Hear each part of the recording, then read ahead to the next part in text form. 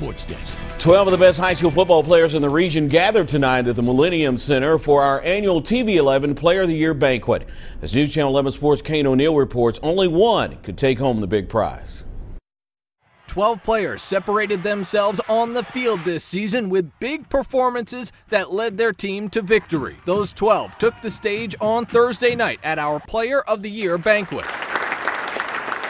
Only one could leave with the Player of the Year award, and after standing out himself with his performances in all three phases of the game, James Mitchell, you're our Player of the Year.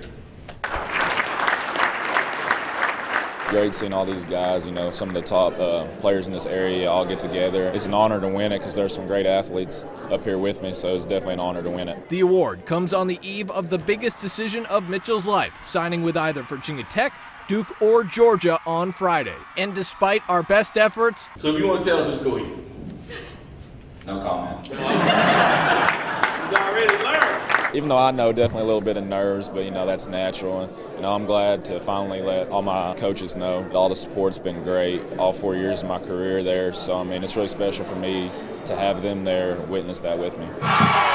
Greenville's Cade Ballard went home with some hardware for the second year in a row, winning the majority of the nearly 15,000 fan votes for the Fan Favorite of the Year award. Community, that speaks for itself. 2 years in a row.